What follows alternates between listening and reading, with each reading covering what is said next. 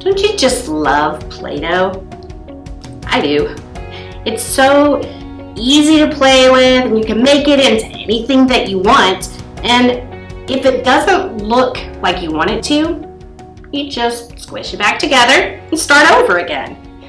Have you ever gone to open a can of Play-Doh and had this? Ugh.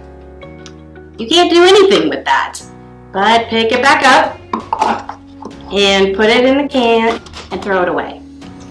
But this kind of Play-Doh, it's just the best. The Bible doesn't talk about Play-Doh, but it does talk about clay. Clay is a material that's similar to Play-Doh. It's something that would have been common in Bible times. They used it to make bricks, like for building houses, or jugs, or dishes, kind of like this bowl. The Old Testament prophet Isaiah compared us to clay. In Isaiah 64:8, he wrote, "Yet you, Lord, are our Father. We are the clay, you are the potter. We are all the work of your hand." Have you ever thought of yourself as clay? Probably not. Isaiah didn't call us rocks, or jugs, or bricks, or a bowl. He called us clay. Have you ever seen a potter working with clay? This little bowl that I have here is from last fall. I took my sons to a harvest festival, and we actually got to see a potter turning his wheel. It's really cool. Why don't we see a little more about how pottery is made from this video?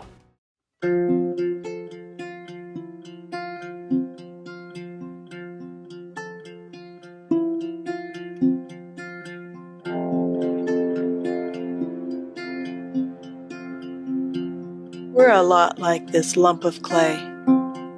Shapeless, formless, hard to use for anything. Until the potter touches it. The potter kneads and rolls and softens the clay, turning it from something hard and tough into something flexible. The potter prepares the clay to be made into something new. And slowly and surely, the clay begins to change. It submits to the potter's hands. It requires some pressure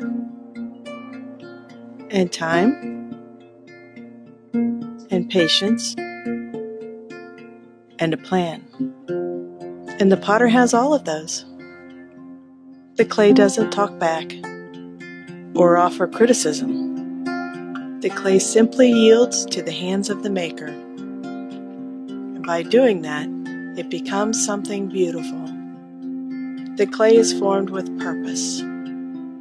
It's moved, shaped, molded.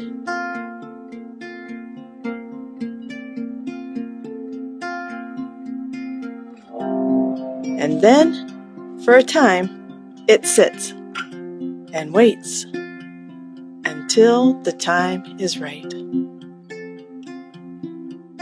Until it's sturdy and strong enough to do the job it was made to do. And just like an artist in their clay, the Bible says we are the clay. God is the potter. We are the work of His hand. God has a plan for us, and it's good.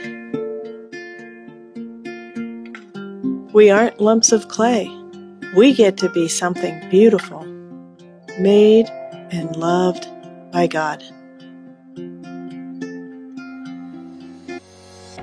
Isn't that cool? God created us to be something beautiful, something made and loved by Him.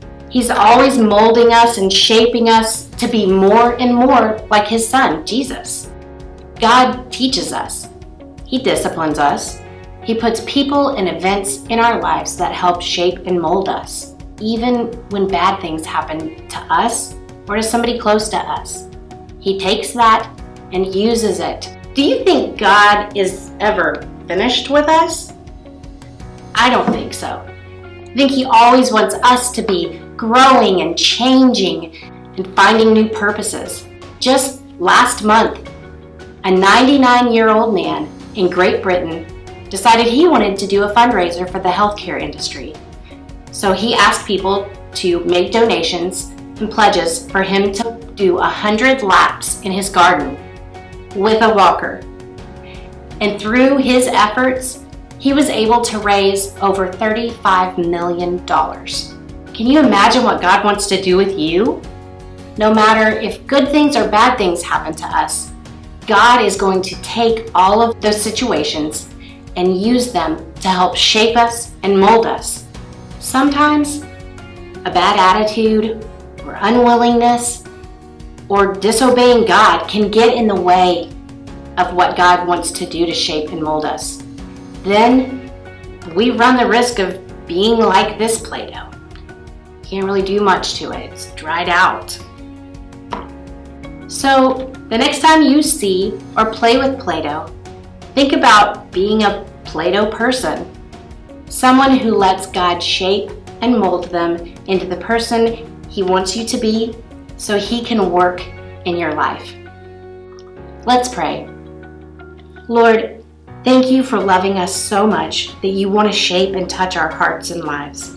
Help us to be the kind of clay that your hands can work on so that we can be more like Jesus, in whose name we pray. Amen. Have a great week. Bye.